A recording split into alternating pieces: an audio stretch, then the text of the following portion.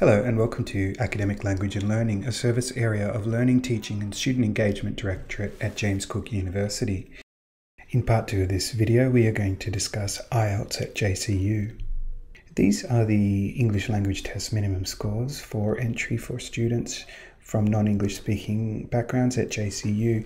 You can see that there are 3 main bands, with the third band broken into A, B and C.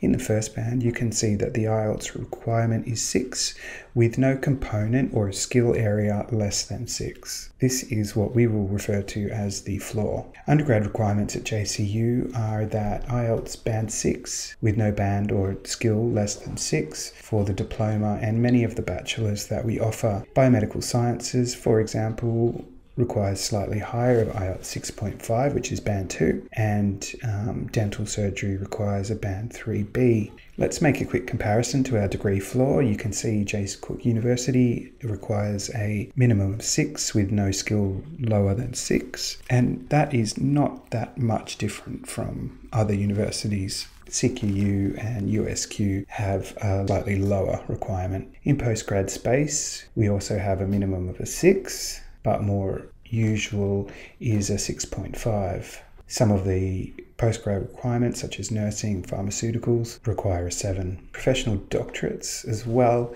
looking around a band 2, which is a 6.5 with no skill set lower than a 6. And higher degree by research needs a minimum of band 2. Exceptions can be made with the written permission of the Dean Graduate Research.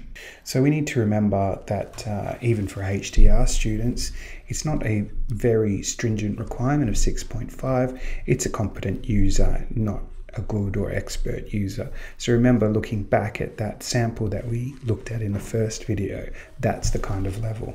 It's important to remember that competent use is generally effective with the language, but not always.